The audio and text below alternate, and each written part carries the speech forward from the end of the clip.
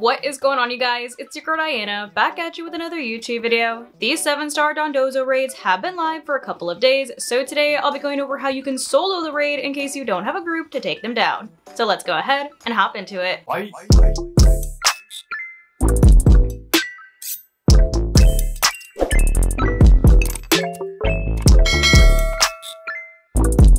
Before we hop into the actual solo strategy, let's go ahead and quickly go over what exactly you're going to be going up against when you do actually get into the raid. So DONDOZO is of course going to be level 100 and it is going to have the water Tera type while also being a pure water type Pokemon. And this is actually the only 7-star raid that we've had to date where the Pokemon doesn't actually have its hidden ability. It actually has the ability Unaware, which means that when attacking, the Pokemon ignores the target's stat changes. As for its main moveset, it is going to go ahead and use Wave Crash, Order Up, Earthquake, and Avalanche. However, it does also have access to Yawn, so it can put you to sleep. As for our solo raid Pokemon, we are gonna go with an old classic, which is Bellibolt. You of course want your Bellibolt to be level 100, and it is a pure electric type Pokemon, and for this raid, you do want it to have the electric Tera. Its health item is going to be a magnet, which boosts the power of any electric type attacks. It's also gonna have the ability Electromorphosis, which means that when it gets hit and takes damage, it actually charges up its electric type attacks,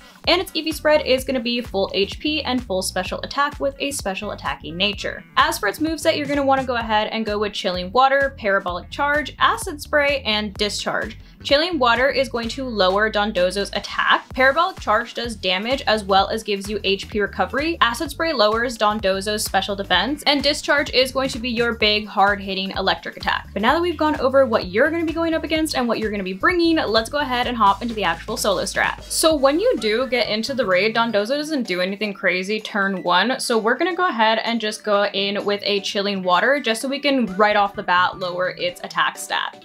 It's obviously not going to be very effective, but it's going to help in the long run.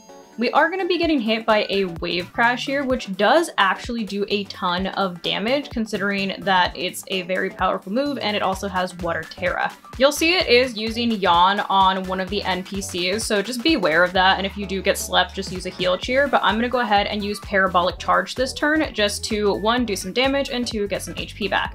It is nice that we do have Seed Sower on the field, so we have Terrain giving us HP as well. We're getting hit by yet another Wave Crash here, and as you can see, it still does quite a bit of damage, even though it's not very effective against us, which is why the Chilling Waters are going to come in handy. It does steal Tera Orb, so you do have to do an extra turn of damage in order to Terastallize, but I'm going to go in with another Chilling Water here to lower its attack even more. We are getting hit by Avalanche, which does significantly less than Wave Crash, so I am a-okay with that. This turn I am going to go for another Parabolic Charge to once again do some damage, and I mean, we don't really need the HP recovery, but it is nice that we are at full HP. We are going to be getting hit by this Wave Crash, however, and that still does a nice chunk of damage. Beware of crits, by the way, because crits hurt a lot, and if you do end up fainting while you have your Tera up, I would recommend just restarting the raid. If you faint without Tera, you should be good and be able to win still.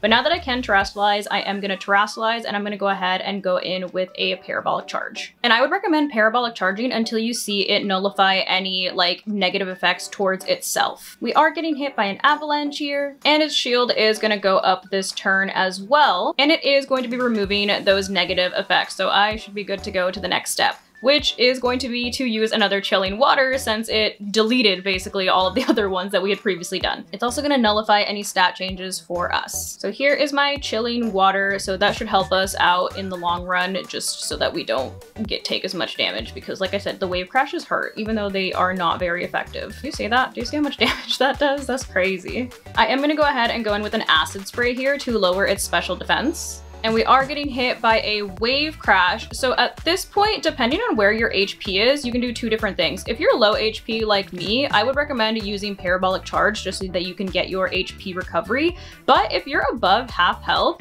you should be pretty free to go ahead and use Discharge. So I'm going to go ahead and use Parabolic Charge just because even though I'm in the green, if I get hit by another Wave Crash, I'm like done for. And like I said, you don't want to faint if you have your Tera up. If you faint before Tera, you should be good. So now that we have gotten back up to full HP, I should be pretty free to use Discharge, and we did get lucky with a Paralysis, so we're basically getting a free Discharge without taking any damage. So here is our Discharge. And you'll see that it doesn't do too much damage, but it's gonna be the hardest hitting move that we can use on it. We are gonna get hit by a wave crash here, which does do quite a bit of damage once again, but it did activate Seed Sower, so we are gonna get some free HP heals. I'm gonna go ahead and go in with a Discharge once again, just because I am pretty good on HP, and we are getting hit by yet another wave crash. Dondozo really does not like us. He really said, let me use the hardest hitting move that I have. We did get lucky once again, and it did get paralyzed, so we love paralysis. And its shield did break. So now I'm gonna go ahead and go in with Discharge once again, just because, like I said, I'm still good on HP. If you're ever running low on HP, just feel free to Parabolic Charge. Especially once its shield goes down, it'll do a ton more damage. And here is our final Discharge, and boom, there you go. You have now defeated the lovely, ugly catfish. You do get Erba Mystica from these raids, and of course you do get some vitamins. This one is gonna be dropping HP ups, so I love that. But there you have it, that is how you can easily solo these 7-star Dondozo raids. Per usual, leave a comment down below with what you ended up using, since I'm sure people would love some other options. That's gonna go ahead and wrap it up for today's video. Hopefully you guys found this video helpful, and if you did, I kindly suggest that you consider subscribing so that I can continue to make content for you guys. And if you were already subscribed and you would like another way to support the channel, feel free to check out the merch store. There is a link down below in the description that takes you to not only my merch store, but also all of my other socials, so you can keep up with what I'm doing on a daily basis. But thank you guys so much for watching, and thank you to those of you who have joined the channel as members. I appreciate you all so much. I love you guys, and I will see you in the next video. Bye guys.